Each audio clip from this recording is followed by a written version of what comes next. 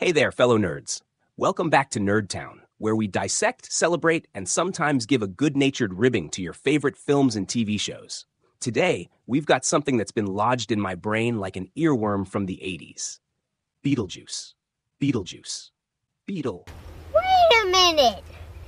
Wait, I'm not tempting fate by saying it a third time. Who knows if he's sneaking up behind me, ready to stir up trouble?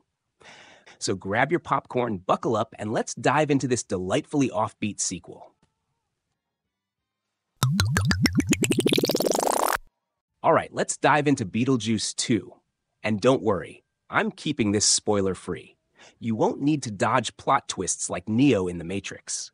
I'll touch on a few key points because this is a review, not an exclusive club. Just keep in mind, what follows is my raw, unfiltered opinion. And trust me, my thoughts are anything but subtle. Oh boy. Do I have thoughts? So, let's dig up some graves and chat about it. Because the juice is loose. Beetlejuice is practically sacred to me. It's the holy grail of Tim Burton's uniquely bizarre imagination.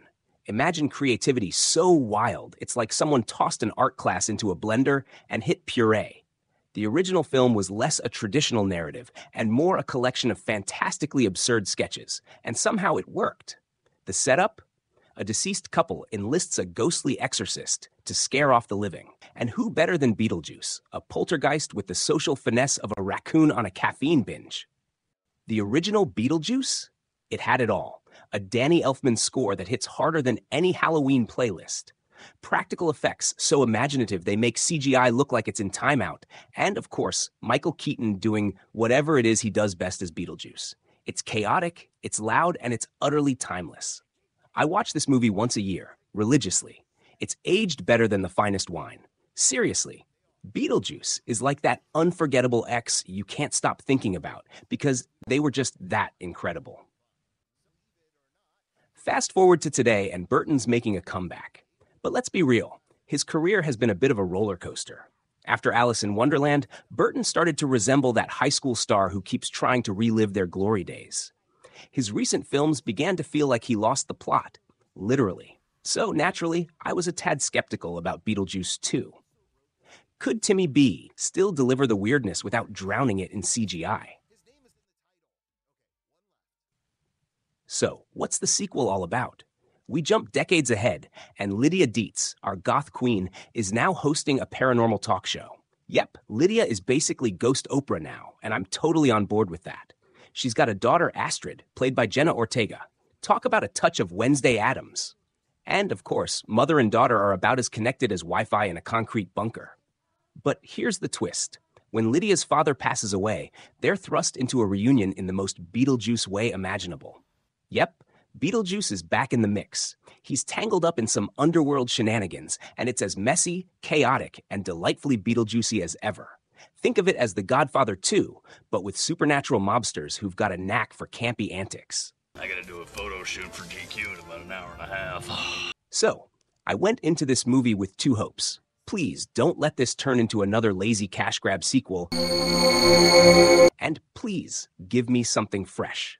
And while the film does flirt with both of those lines, I have to admit, it doesn't ruin the original. This sequel manages to stay in its lane without veering off the nostalgia highway into fan service overload. But let's dive into that fan service, because, oh boy, it's definitely present. Case in point. Remember that Day-O Banana Boat song from the first movie? It makes a comeback, this time at Charles's funeral. A funeral. I mean, what better tribute to a beloved character than by playing a song that literally terrorized him in the original, right?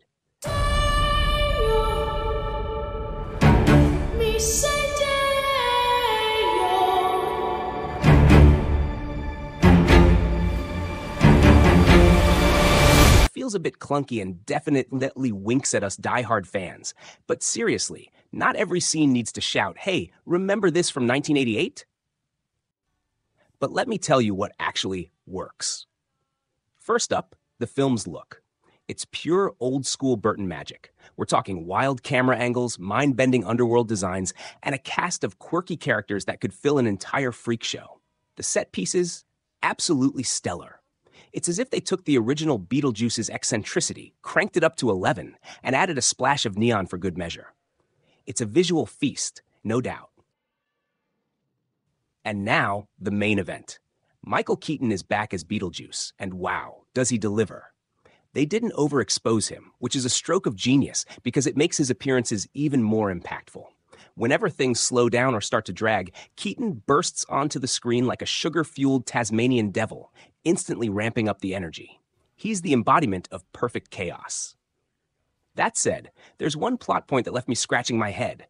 Why is Beetlejuice suddenly serenading Lydia like it's some bizarre ghost rom-com? In the original, his interest in her was all about escaping the underworld, not about having a Hallmark Channel moment. It's odd, and not in the good weird Tim Burton sense, but more like this feels like a drunken afterthought weird. As for the rest of the cast, Catherine O'Hara returns as Delia, but I have to say, something's off. She was iconic in the first movie, completely unhinged and hilarious. This time around, though, they've turned her into a caricature of her former self. It's as if they thought you liked her quirky, let's crank that up to 100. But instead of enhancing her chaos, she comes off as watered down. Sad face. Now let's talk about the messy bits. The dialogue? Yikes. There's so much exposition. It feels like the characters are auditioning to be Wikipedia editors. And the pacing? Slower than a sloth on vacation. It's all over the place. 1 minute we're in the underworld, the next we're back in the real world navigating Lydia's emo teenage drama.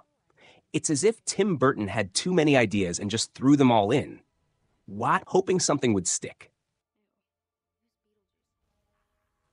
So, is this movie a must-watch? Nah. But if you're a diehard Beetlejuice fan or just want to see Michael Keaton absolutely killing it once more, it's worth checking out. It's not quite old-school Burton, but it's not a complete Alice in Wonderland CGI disaster either. 1 minute of tea time. Tea time forever! Hello, Alice. Think of it as a happy medium, a spooky medium, if you will. So, what do you think, nerds? Are you excited for Beetlejuice 2? Or giving it the side eye like an expired carton of milk?